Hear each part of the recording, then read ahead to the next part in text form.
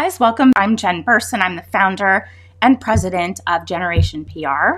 We are a full service PR and social media management, content creation agency, influencer engagement agency firm.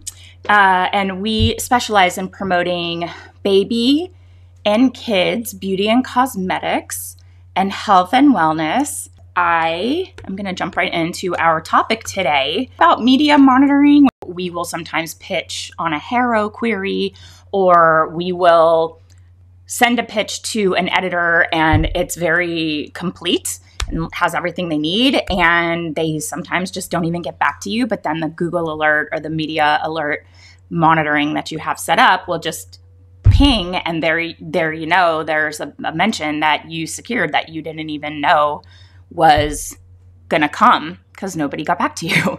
So it's always weird. And we always want to catch those, and you want to see it before the client does so that you can present it to them and show them so they're aware that it came from your pitching and your efforts, and it's not just like a lucky organic placement, because you want credit for that, right? Like, you want to make sure they know that that was you.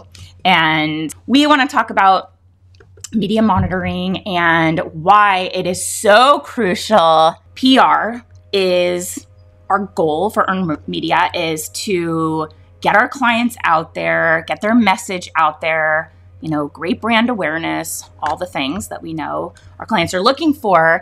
And we want all of our placements and the features we're getting to align with the strategy that we've put in place to help our clients achieve their goals and objectives. So they come to us and they say, here's what we're looking to do, or we're launching a product or a brand. We want visibility. We want some exposure for the founders of the company, whatever it is, you know, and you come up with a strategy, and you want the features you're getting to align with that approach and positive sentiment. So keep the client positioned in the best light possible.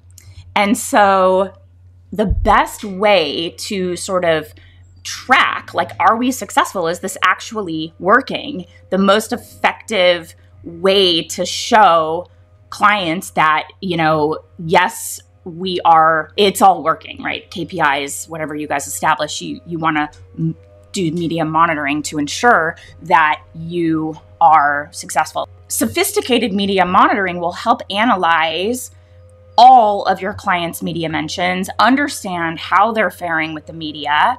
And I know it sounds kind of intimidating because you're like, all the media out there, like, what if I miss stuff? Or what if, you know, there's things I don't know about, or they see it before I do, like I mentioned, or, you know, it's a lot to sort of weed and wade through, but there are easier ways to do it. There are tools out there. So we're going to dive into the ins and outs and talk about why media monitoring is important, what even is it, and how you can make sure that you never miss a mention or a media insight again. So first and foremost, what is it? It's just that. Media monitoring is keeping an eye on all the different media. So media, obviously plural for medium. Medium is one. Media, plural. So it's all of the things: radio, podcast, TV, print, digital, influencer, social, all of the various places that could be discussing your client, tracking where and what are they saying about your client. And you can also use media monitoring to track your niche as a whole, which is really cool because you can see what the competitors are up to, not just looking at their social and seeing what they're posting or looking at their press page, but seeing what the media is truly saying about your clients' competitors, the whole niche. So monitoring trends industry-wide that you can keep up on to be top of your game as you represent your clients, and other topics of interest, like if there's some technology your client is considering using and you want to, or you're considering using, you know, you want to see, like, what do people think of this right now? Is this worth the investment? You know, should I be looking into this or thinking of something else? Like, media monitoring will show what the sentiment and the news is that's out there. So it used to mean back in my day when we first got started, I spent a lot of time at the newsstand, and we would physically flip through publications and look at newspapers, look at actual magazines. Maybe we would cut out those articles or the excerpts of the articles that talked about the client. We pasted them in a book that I would then scan and provide to clients. That's how we used to do it. And now with so many digital outlets, we're keeping track of digital, obviously a lot easier to find. I love the idea of tracking your niche as a whole, tracking your competitors. And now with digital mentions, you can check online publications, social media, blogs, podcasts, influencer posts, radio, all of the sort of digital, non-tangible features. And what I love actually, so I'm an ambassador for Prowly, love Prowly. They and other online software tools can do this for you. And it will save you tons and tons of time, especially if you are managing a lot of clients and monitoring a lot of different things. It's so valuable. Media monitoring is not just collecting your clients' mentions and then just moving on. Truly effective media monitoring will include some kind of data and analysis of that mention too. So if you're reading it or you're listening to a mention, you will carefully see not just what was said, but the feeling behind it, the sentiment. What's the general tone? Is it positive for your brand or negative for your client's brand? Were there any specific criticisms offered? We have clients that have had overall very positive. Sometimes their physical product reviews will have pros and cons, which is really great because it gives our client insight into what professional testers feel about certain key features of their product. But it also shows the overall sentiment for the brand in the media. And this is also really important for those mentions that you didn't secure. Like maybe there's a customer social media post or an influencer mention. We just saw an influencer mention for my client with the breast pump, and the person that was reviewing it, her complaint was really not about the client's actual product, but the type of breast pump and all of the brands as a whole that have that type of breast pump. It's like one of those wearables, and she was a breastfeeding lactation consultant, but she used our client's new launch to talk about how much she dislikes that type of product in the first place. We thought that that was very important for our client to see. And when you start to analyze more and more of these various mentions, you get a better sense of the general consensus about your client. You can adjust your strategies accordingly. So she gave a lot of insight into why she doesn't like it. And we can then take that information and say, okay, maybe that's valid for the category as a whole, but how do we do it better? And point that out. So even though it was really negative, it wasn't negative specifically for the product or the company. It was negative for that entire category.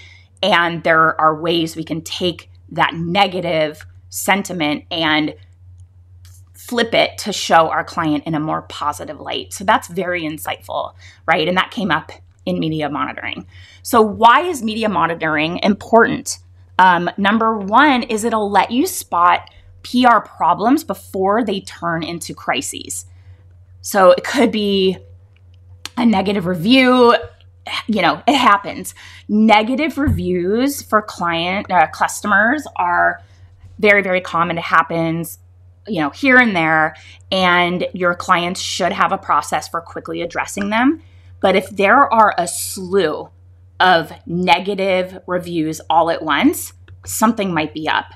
And when that happens, you can dig into each mention and figure out exactly what's going on, start building a strategy right away, and you can help your clients. And this is how a crisis comms team would jump in quickly and help the client mitigate any damage that this negativity will do to your client's brand and can possibly prevent a full-blown crisis before it happens.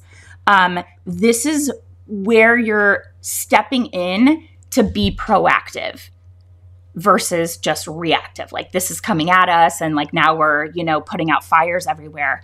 So close media monitoring will give you and your client a bit of buffer time to really dig into the issue and thoughtfully compose a response that shows that they are taking accountability, that they're handling it, what they're doing. So it's like owning the challenge or whatever the problem is that everyone's experiencing, and proactively coming out and saying, here's what we are going to do. We've got you like customer safety, utmost importance, or behavior of our team, or somebody posting something on social. So your findings from this blip, this negative, like what's going on, can really help inform your strategies going forward too. So you're going to know like what warning signs pop up. Maybe there's another little mini crisis that you're like, okay, we're ready. We've got a plan, or we know how our values as a company dictate that we are going to step in and handle this. And you can see what the client's audience wants to see from them. So this is an opportunity to take a really potentially negative situation and turn it into a positive, where someone will say, you know what, that thing that happened was horrible, or I don't like it, or it's not what I would expect from this company, but the way they handled it made me love them even more. And we've all had things like this with companies, brands we love. And we've seen companies handle things very well. And you go, wow, that really sucked, but like, I love how they came and stepped in, full ownership, full responsibility, and had a plan in place that seemed like the right thing to do. That's where product recalls come in, things like that. But, and you can make sure that you're putting something out that aligns with your client's audience and what they want to see from them, and they'll continue to shop with their values and support this brand. And you can help them do that. So number 2, why media monitoring is really important is because you're going to know if your strategies are effective. It's especially important after a big campaign or like a really big feature, like tracking that mention, learning in real time how customers, how their audience is reacting, and if that strategy, your campaign, had its intended effect. So if one specific post is really working, clients can see, wow, that influencer really has alignment with like our ideal audience. Whatever she says, they buy. We want to work with her more because she's moving the needle. We can see that she's really getting them to take action. It's not just like a feature or mention, but truly one where the audience's response is a call to action and then they do it. So you can focus more on that the next time around. And then on the flip side, if you start doing a whole bunch of things and you're tracking and there's not a lot happening and you can see it's not working for your client's audience, then that's something you're going to avoid in the future. So it could also help you understand the ins and outs of your client's audience, what they're engaging with, responding to, what resonates with them. How do they interact with your clients online and in real life? What is that sentiment and the connection? And it goes double if you track your client's competitors as well. So there's likely a major audience overlap. And what works for the competitor's audience may also work for your client's audience. And it's not saying you're going to do exactly the same things that their competitors are doing, but you can gain insight and say, okay, they're getting featured in these kinds of publications, and we can position our client to be the right fit for that publication too. But it's going to be different, but the sentiment is good. The engagement was really good. So we should probably try to work our way in there too.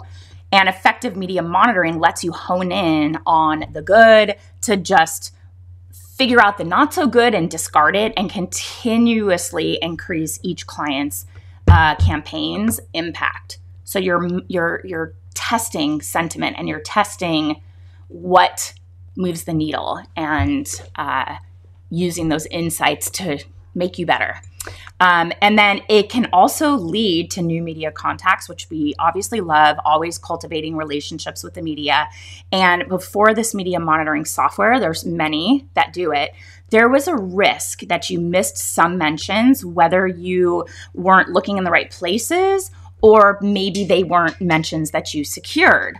But when we use Prowly, it's so advanced that that's not an issue, because it'll catch mentions on channels that maybe you overlooked, maybe you previously weren't looking at it, and it can find those features that didn't pop up on your radar for whatever reason. It can find shout outs from micro influencers that weren't on your radar, and that can show we're doing things where because our influencers are not always posting the name of the brand. So we're actually paying somebody to every 24 hours look at all the influencers that we have seeded. And there's not a lot, 20, but it's a lot of accounts to watch.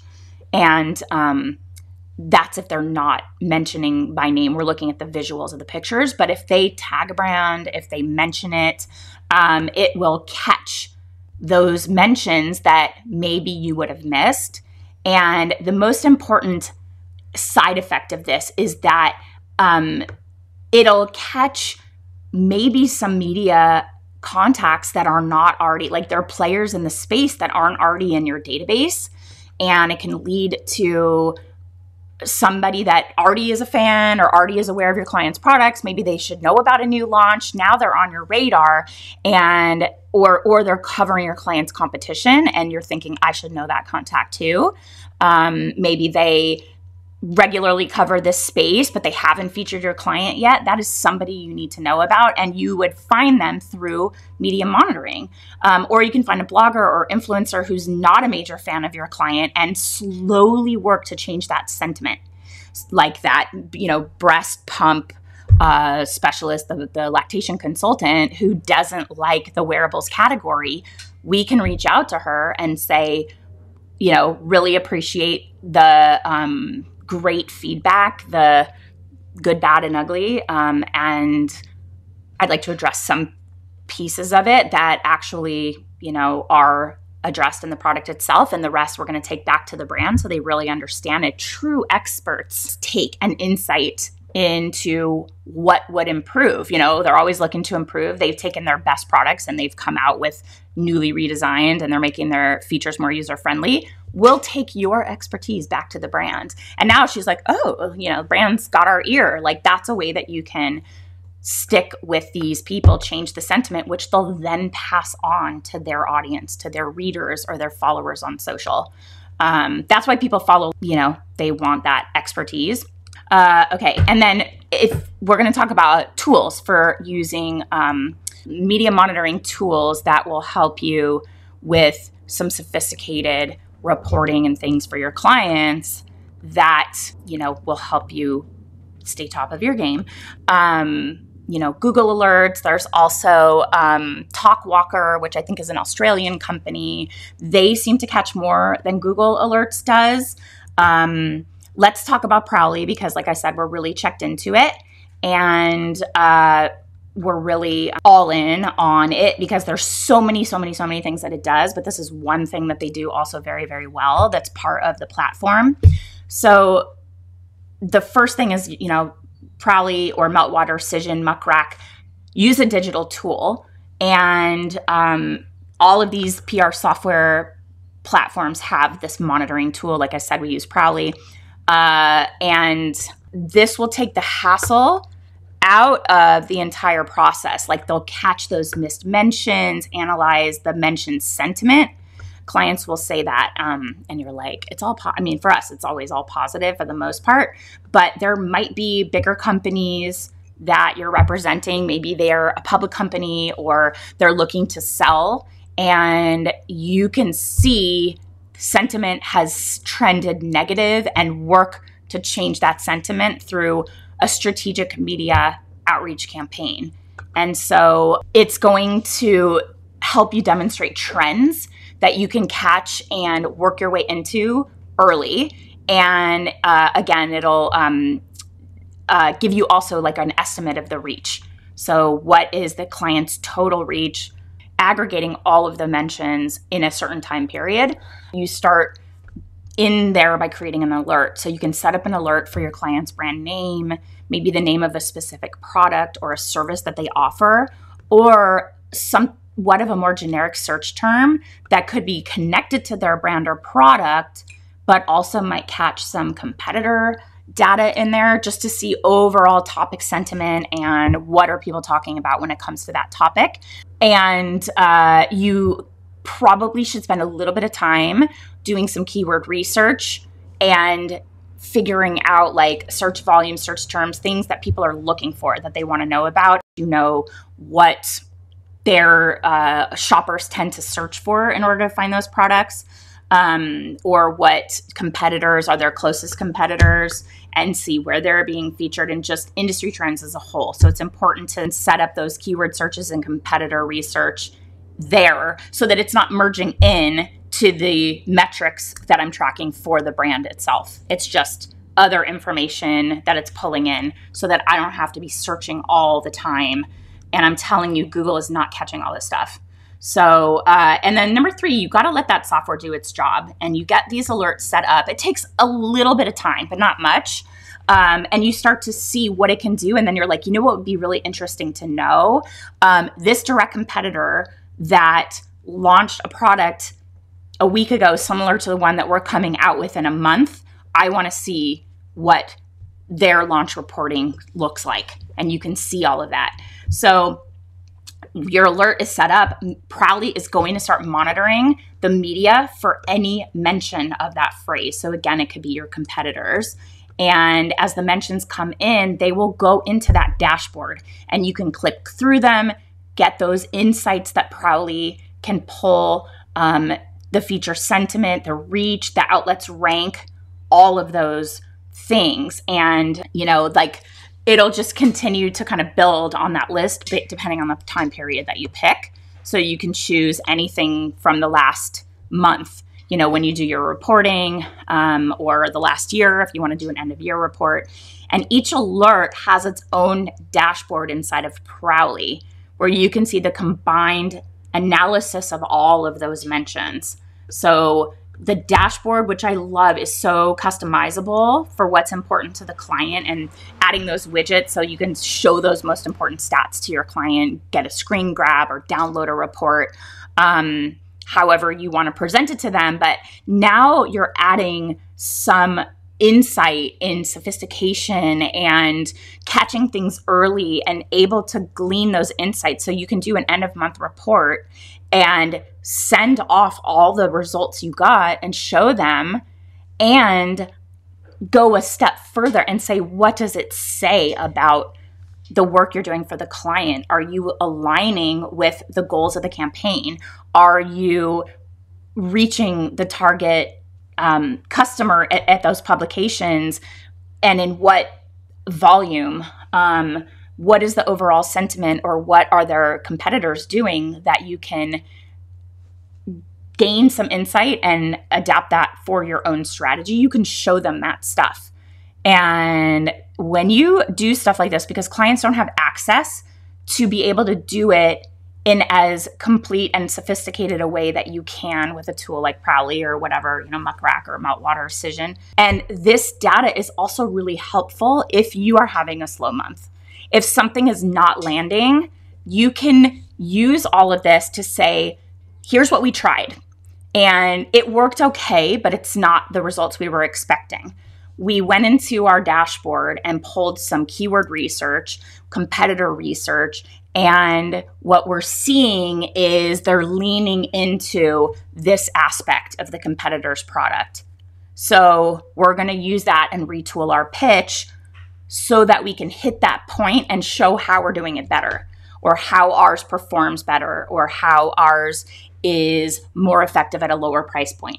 You know, whatever insights you can glean. That is the power of media monitoring, and use it to make you better and indispensable and a total partner to your clients where they just can never imagine life without you.